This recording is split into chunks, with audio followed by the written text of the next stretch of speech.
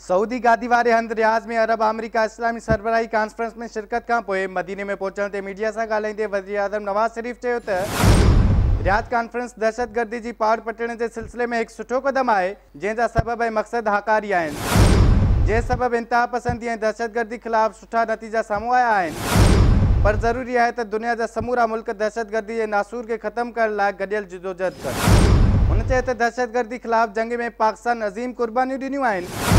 ऐं दहशतगर्द हमलन सबब पाकिस्तान की मईशत के अरबियन डॉलरन जो नुकसान पहुतो है। संदसि चवण हो त इस्लामी सरबराही कॉन्फ्रेंस में डोनाल्ड ट्रंप से ॻाल्हियूं हकारी रहियूं ऐं साणस गैर रस्मी ॻाल्हियुनि दौरान दहशतगर्दी बाबत आगाह कयो वियो हो। वज़ीर आज़म नवाज़ शरीफ चयो त रुगो वक्त की घटिताई सबब तकरीर जो मौक़ो न मिलो छो त कॉन्फ्रेंस सवा कलाक देर से शुरू थी।